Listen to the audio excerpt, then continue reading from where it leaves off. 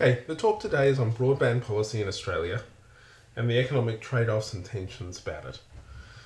There's been a lot said.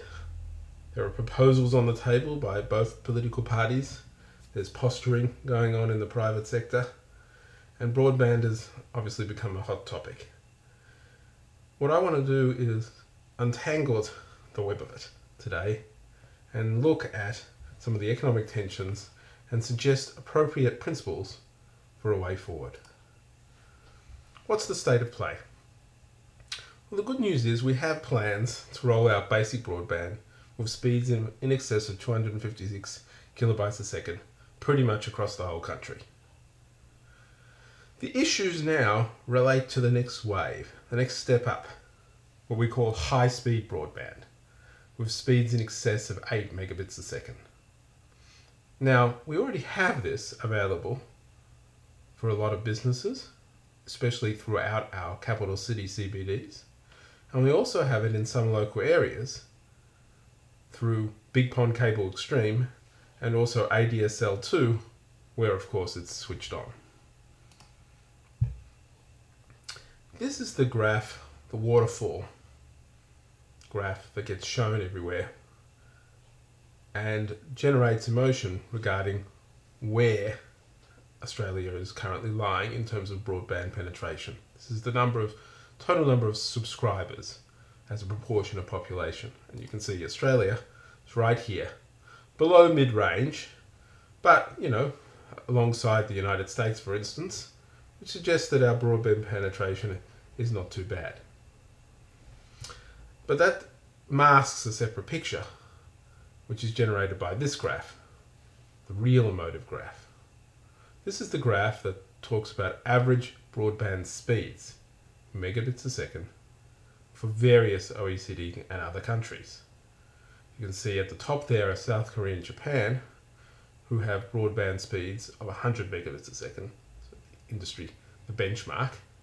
Singapore are behind, but actually have plans to move all the way up there and beyond. And other countries have certain blocks. Of course, Australia lies here. Right down at below 1 megabit a second, and even that is generous in many respects. So despite having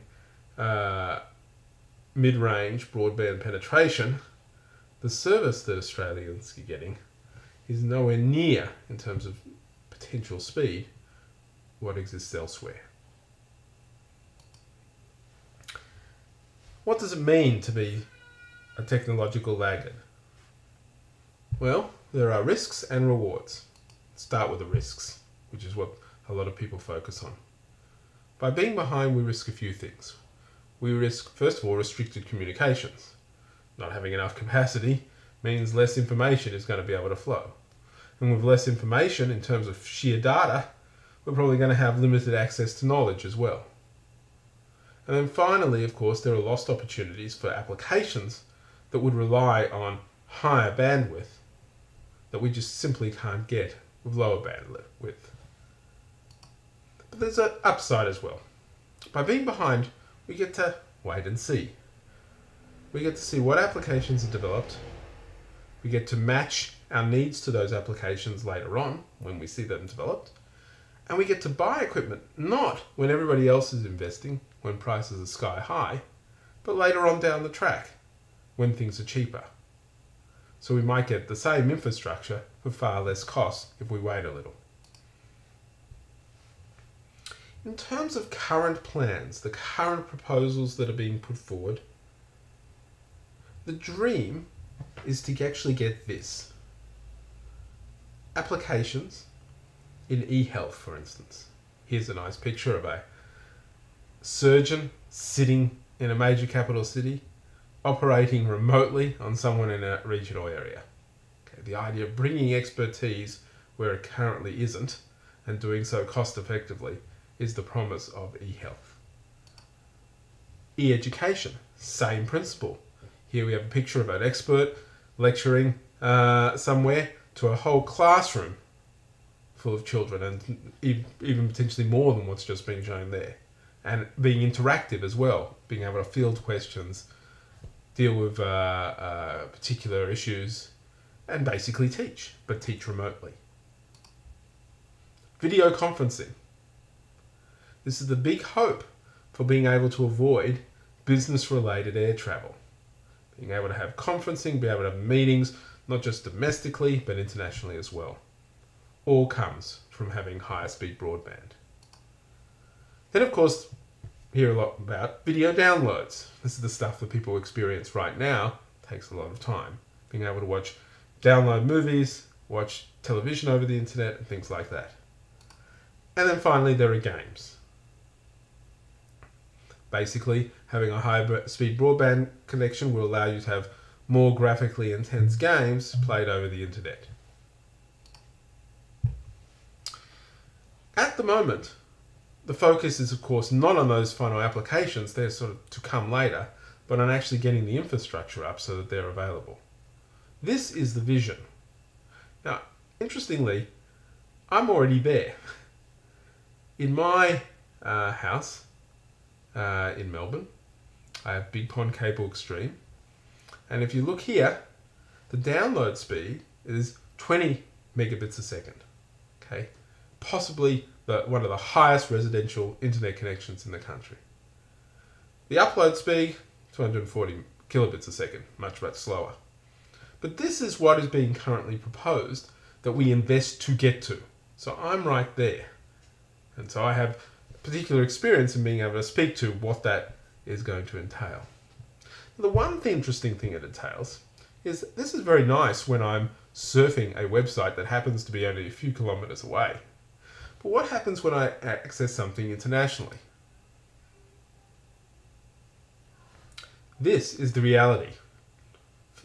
Accessing a website in New York, notice that my upload speed's about the same. My download speed's back at the 1 megabit a second. Okay? Back at the speed that I would be able to achieve with a basic broadband internet connection. In other words, all those upgrades, faster internet connections locally, not faster globally. But that's going to matter in terms of the value of this. Now let's step back a second and just think about where the bottlenecks are. So here's a stylized diagram. Computer to cable modem.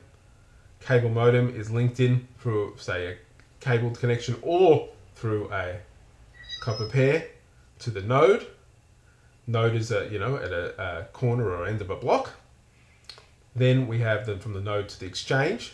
More copper running there, or we could have cable as well. And then the exchange, through various means, takes you to either local sites or to overseas sites.